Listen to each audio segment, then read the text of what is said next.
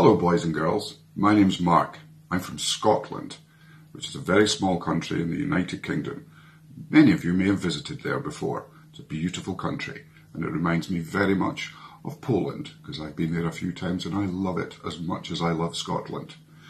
Today I have with me some very famous Scottish biscuits. It's called shortbread and as you can see it has a lovely tin here for it, and I'll show you the biscuits. One of our favourite Scottish delicacies. Now that's a big word for you. It's beautiful, very crumbly, sweet biscuits, and my wife, who's Polish, absolutely loves them. So now I'm going to tell you a story which is very, very popular in Scotland. So I hope you're listening carefully.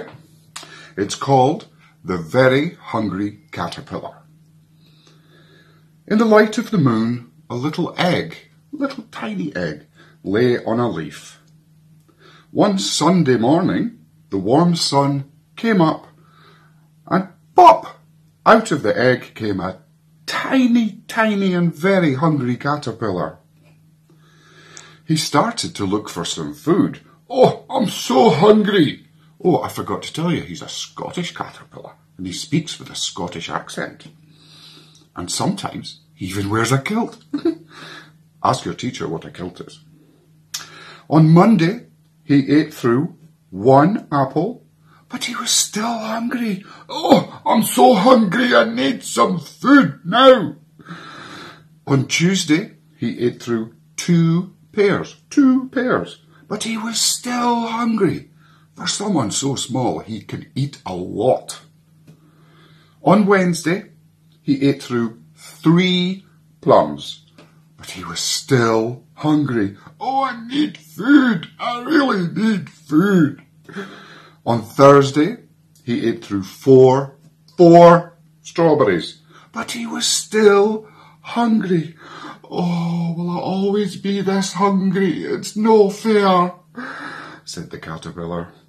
On Friday, he ate through 5 oranges, but he was still hungry.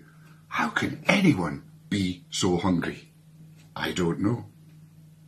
On Saturday, he ate through 1 piece of chocolate cake. Oh, I do love chocolate cake. It's so tasty. But I'm still hungry, said the caterpillar. He had 1 ice cream cone, 1 pickle. Now, maybe he got that from a Polish shop. You never know.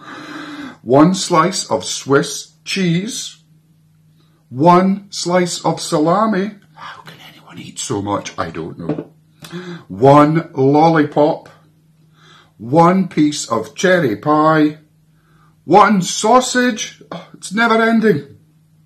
1 cupcake and 1 slice of watermelon. That night he had a stomachache. Oh, I just don't feel well. I think I've eaten too much, said the caterpillar.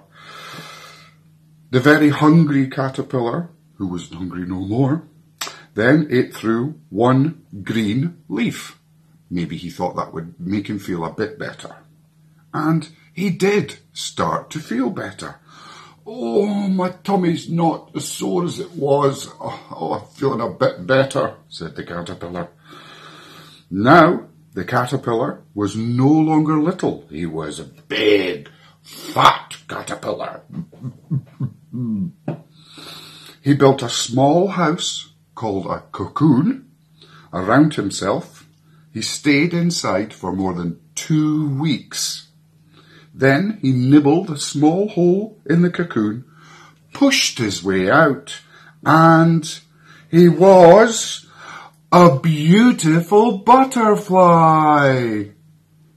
Now, I hope you enjoyed that story, children, and maybe one day you'll tell it to your children. But for now, from Scotland, I'm saying bye-bye.